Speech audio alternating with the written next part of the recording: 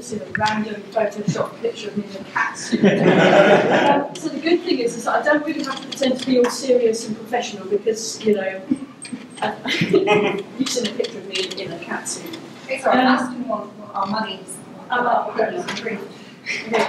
So my talk is slightly different, I guess, because I'm talking about a thing. This is one example of it. I'm talking about portable GIS. And as the slide says, it's a brief introduction. So once upon a time, back in 2006, which in open source geospatial terms is like the Stone Age, if you were a beginner, as I was, and you were using Windows, it was pretty much impossible, quite frankly. You had to use the command line to do anything. You know, if you managed to get through the installation process and the configuration progress, you still had to use the bloody command line to download and use the things. You know, QGIS at the time was 4 years old, but it wasn't that commonly used, to be honest. The most common open source desktop GIS was GraphGIS, which is great, but it looks like this. And if you're a Windows user, that's kind of not really what you're expecting, to be honest. And to have got to that stage, you have battled your way through many command lines, many error messages, and, you know, I'm not going to say any more. Apparently, I'm also not going to be able to move slides. So this is a screenshot from a talk I did in 2007 at the FOSS4G conference in Lausanne, Switzerland. And when I looked at this earlier on, kind of had a little bit of an ironic, slightly depressed chuckle because it's still, I think, very much the case for open source GIS. Beginners do need help. Not everybody has the time to learn and install Linux. In fact, some of the tools, that seems to be a prerequisite. The learning curve is still steep, and the mailing list can occasionally still be quite intimidating.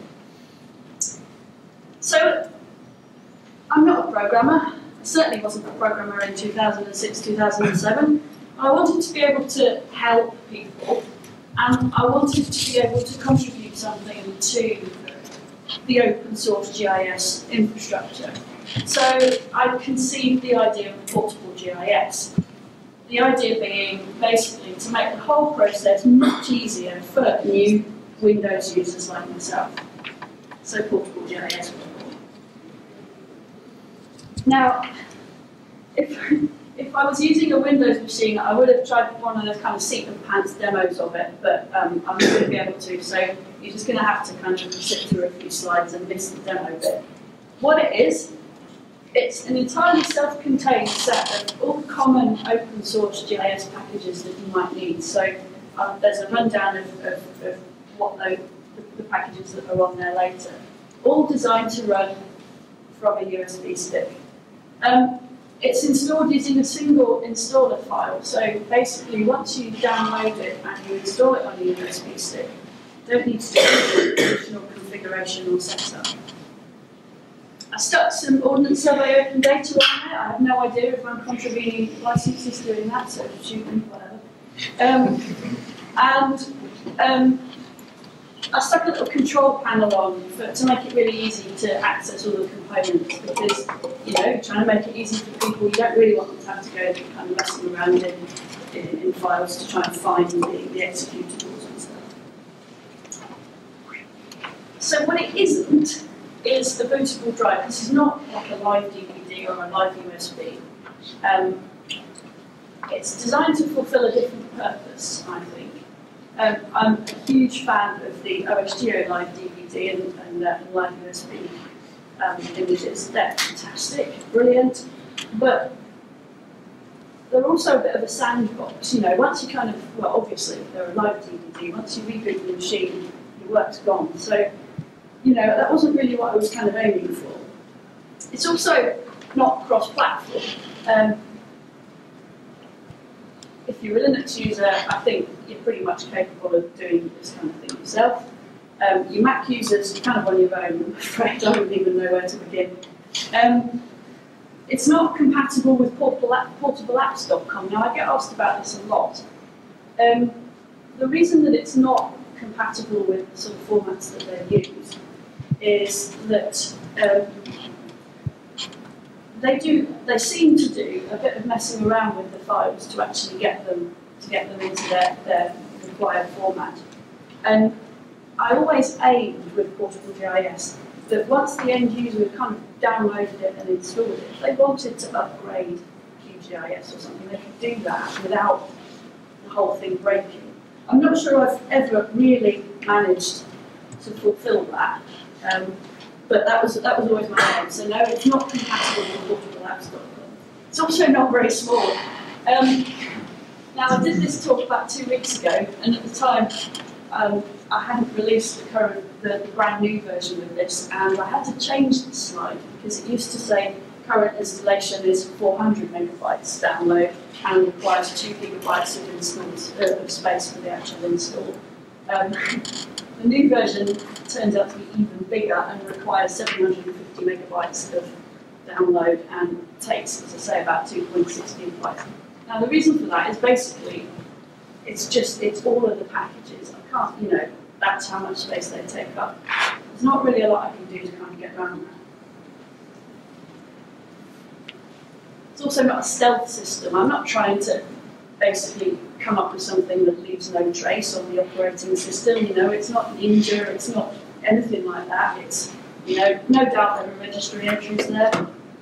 There are 10 files. I'm not, if you're doing something you need to feel guilty about, that's your problem. But, I'm not trying to help you.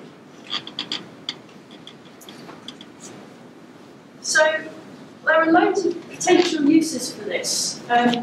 Some examples that people have given are anywhere where you need to rapidly deploy lots and lots of kind of laptops full of software.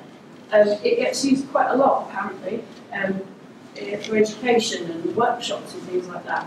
And a lot of people tell me that they just like to use it because it means that at the end of the day, if they want to take what they're doing home with them and work on it at home, because God forbid, we all end up doing that sometimes, that they can do that.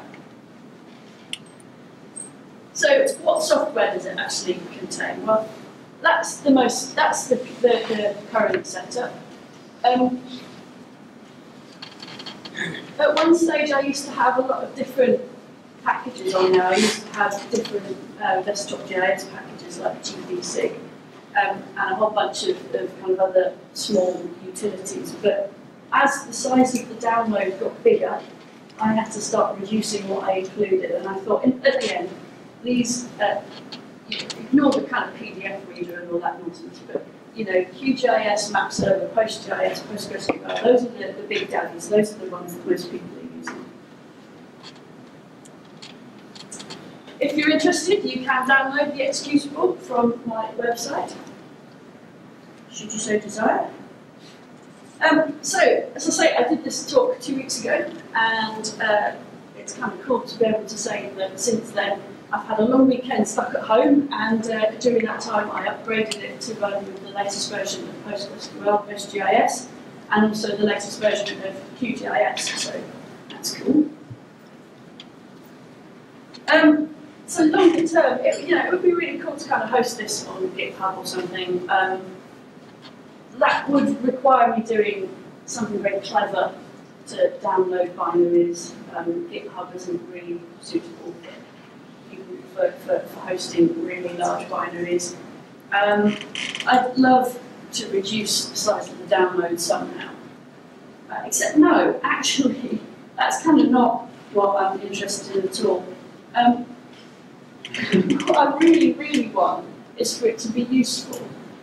All that code polishing nonsense and GitHub hosting, that's absolutely fine and dandy, but I'm far more interested in it being used for genuinely good stuff. I got this tweet from a colleague of mine a couple of weeks ago. This is somebody who works for MapAction, and this is him deploying huge portable GIS on machines in the Democratic Republic of Congo. And I almost cried when I saw that, to be honest. And I got another one the other day, which is kind of, that's why I'm doing it. I'm trying to solve problems for people. I'm trying to make people's lives much easier. this is why I'm doing it, not to host on GitHub or, polish the code. So basically, if you find it useful, go ahead, use it. And I kind of, back in the day, you used to see postcardware. Does anyone remember kind of downloading software and seeing postcardware? I kind of thought about doing that again, because it would be really nice to kind of get some postcards from people. But then you've got to worry about random people showing up at the house and sending nonsense through the post, and I just thought it would be far too traumatic for the person. So virtual postcards are fine. If anyone has any ideas about code polishing and GitHub hipster nonsense, then by all means get in touch. That would be great. I'll be very happy person. Otherwise, thank you very much. That's possibly the quickest talk I've ever done.